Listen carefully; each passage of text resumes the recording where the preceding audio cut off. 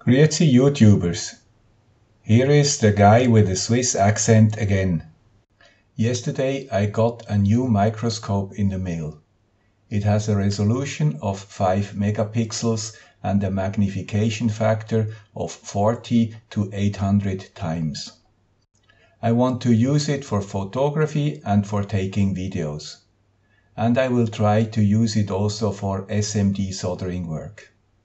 The microscope came well packaged and it is easy to assemble. 2 applications come with it, one to transfer the pictures from the camera to the screen and the other to measure distances.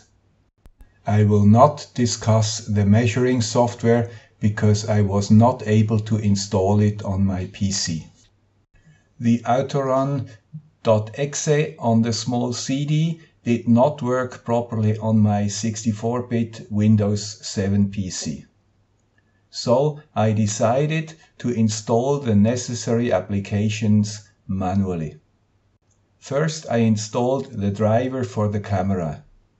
It is in the folder Driver and it has the name Public Driver 1.0. It installed without any problems.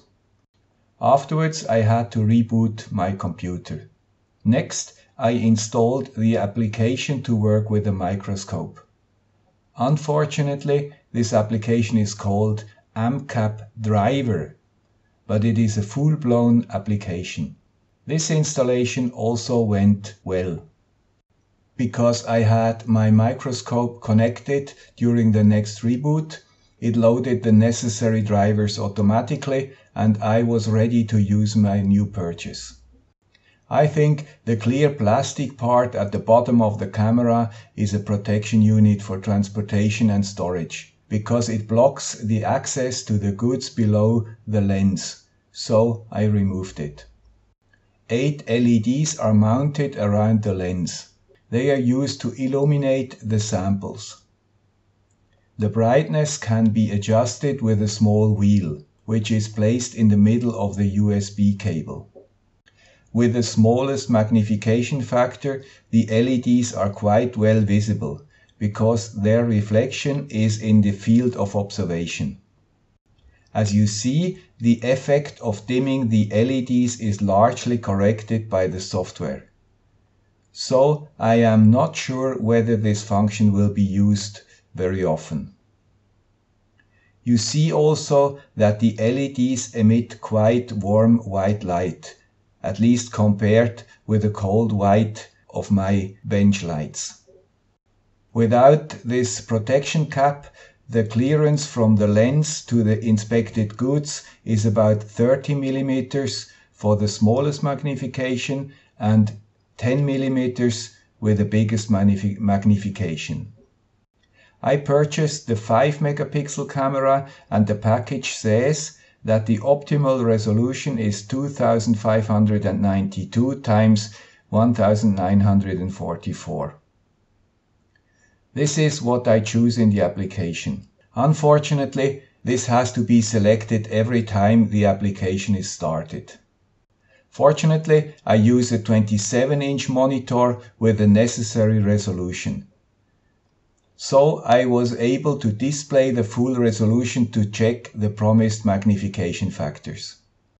With the microscope I got also a plastic sheet with some very small patterns printed on it. First, I choose the smallest magnification factor. It should be 40 times.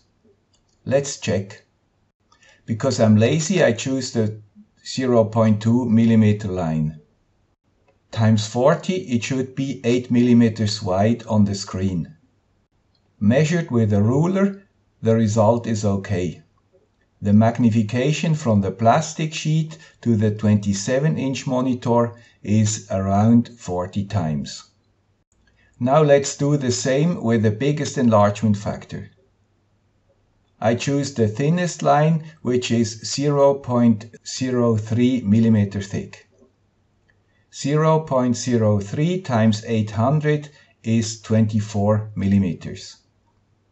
So the line on the monitor should be 24 millimeters.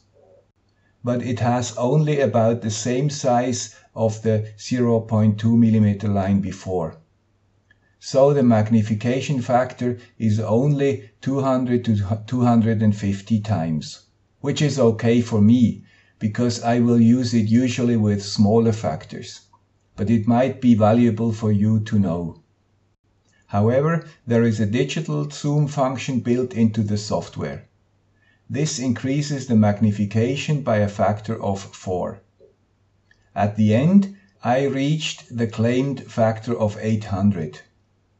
You decide if this quality is useful for you. For sure, the 5 megapixel initial resolution is useful or even necessary for this function. With lower magnification factors, you can use the microscope freehand as a camera. This is a very useful function for me to read values on SMD chips or to check solder joints. As a last test, I tried to solder a transistor in a quite small SOT23 package to a small PCB. If you turn the microscope away from the initial position and work with the smallest magnification, you get enough clearance to do your soldering work.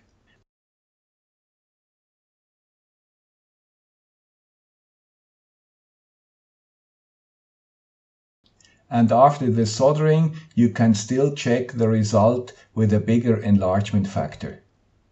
As you see, it is not easy to solder and look on a screen which is in another direction. Only after the work I discovered that I had to switch on the mirror functionality of the application. After that, the movement of the things below the camera were in the same direction as on the monitor. This will enhance my soldering work considerably in the future. All in all, this microscope seems to be useful for me, and I consider it as a good investment. However, I do not know whether the additional money for the bigger resolution was necessary. Maybe one of the viewers can add some comment about that.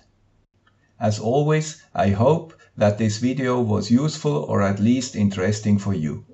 Bye!